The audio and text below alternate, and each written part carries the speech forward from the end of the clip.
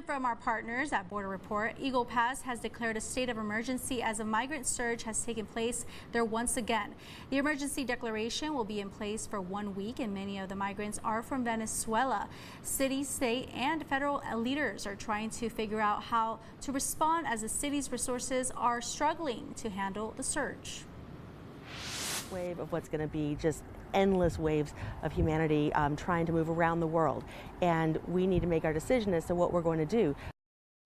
And processing migrants usually take several days, but could take longer due to the huge influx.